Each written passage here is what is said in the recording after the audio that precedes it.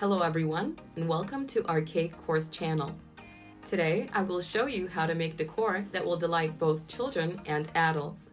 These impressive, interesting, and unusual lollipop rattles. But first, I want to share some great news with you.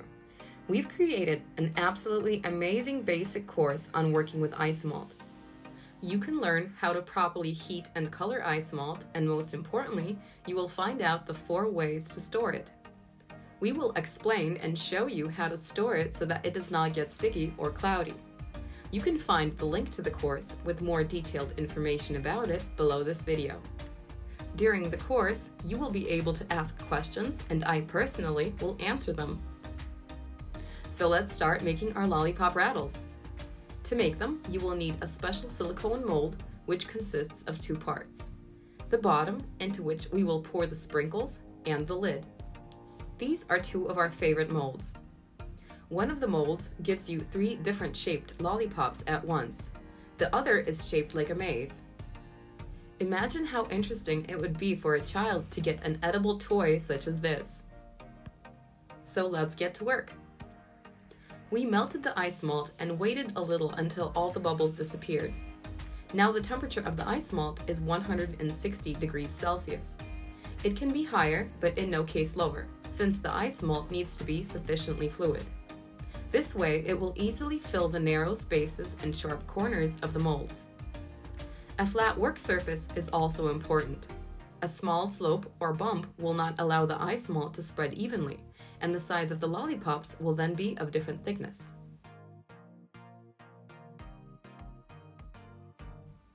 Pour the ice malt first into the bottom part of the mold. Fill it to the brim. Do not rush, and be careful for the ice malt to not flow outside of the mold. Then fill the lids. We prefer to fill them only up to the middle, so that the lid comes out thin and the lollipop does not look too massive and heavy.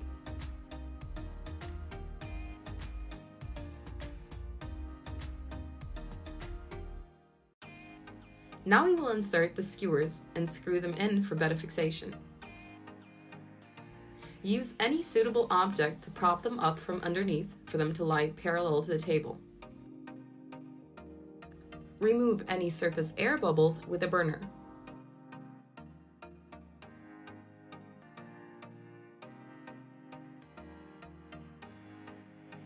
The bottom of the maze we will fill with this matte ice malt. On an opaque background, the sugar beads, which we will afterwards place inside, will stand out better. Remember that the higher the temperature of the ice malt, the easier it will spread inside the mold, and the better it will fill the many narrow niches of the maze. So to fill this mold, it is better to use very hot ice malt. Fill the mold carefully with a thin stream of ice malt. Try to fill in all the spaces. Insert the skewer, screw it in, and prop it up.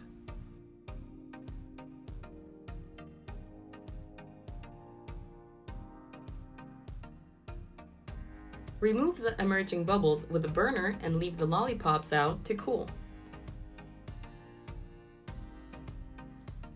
It is better if the lollipops cool down to no lower than 30 to 40 degrees Celsius.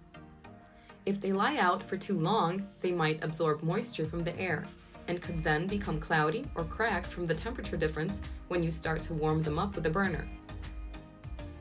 Take the bottoms out of the mold.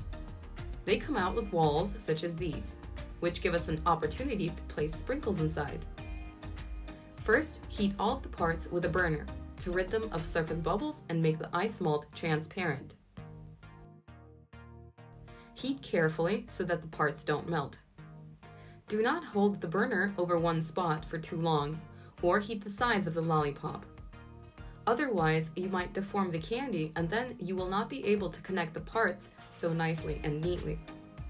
When heating, the most important thing is to remove the bubbles in the center so that in the future the sprinkles could be seen. Now the bottoms should cool down so that the sprinkles won't stick to them and will roll around freely inside the lollipop. Now that the bottoms have cooled down, let's get the lids out and add the sprinkles. When choosing beads and sprinkles, it's important to keep their size in mind. Big sprinkles might not allow us to close the lid. Add them and check whether the lid closes. The lid should fit snugly on all sides with no gaps. You can also use freeze-dried berries instead of sugar beets. They will add more flavor and will create an additional wow effect.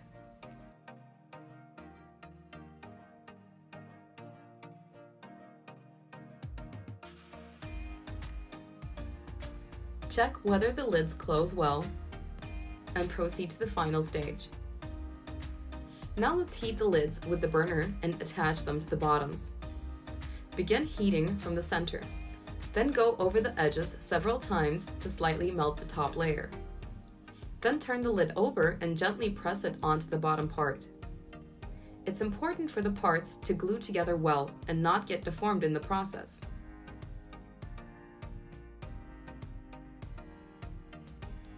Leave it to cool. Do not pick the lollipop up right away. Give it time to set and harden. Do the same with the remaining lollipops.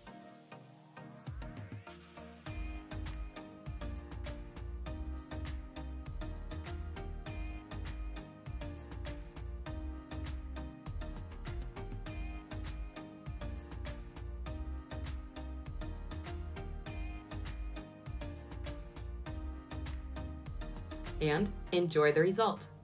The beads inside are simply mesmerizing.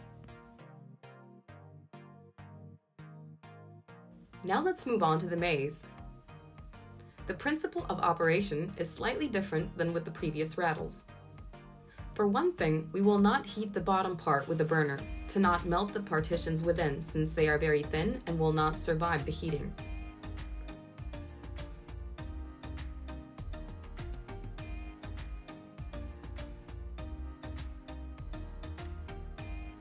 Pay attention to the thickness of the lid. The smaller it is, the neater and the more beautiful your lollipop will be. The walls of the mold are quite high, and if you pour the ice malt in up to the brim, the lid will come out too massive. Secondly, the skewer will be attached to the bottom of the lollipop, not to the lid. So it will be a little more difficult to attach considering that there is nothing to hold it by. To begin with, heat the lid with a burner for it to become totally transparent. The lollipop is quite large and heavy, so for better fixation, also heat the edges of the bottom part and then the edges of the lid once more. Carefully turn the lid over. For this, you can also use the spatula and cover the bottom. Press down well and leave to cool.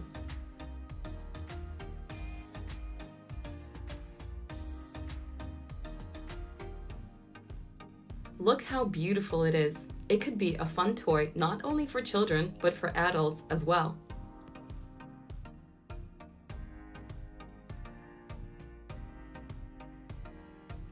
Lollipop rattles can be used as cake decor or can be wrapped individually for sweet table decoration. Isomalt can be dyed any color. And what a delight it would be if you would also place a sugar picture inside.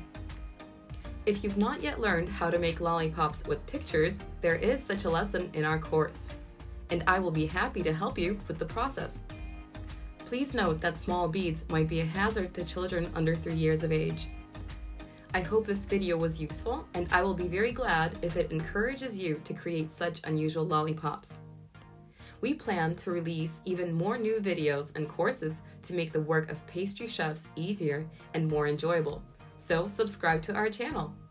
If you're interested in a particular topic for a new video, please write about it in the comments section. See you next time. Bye bye.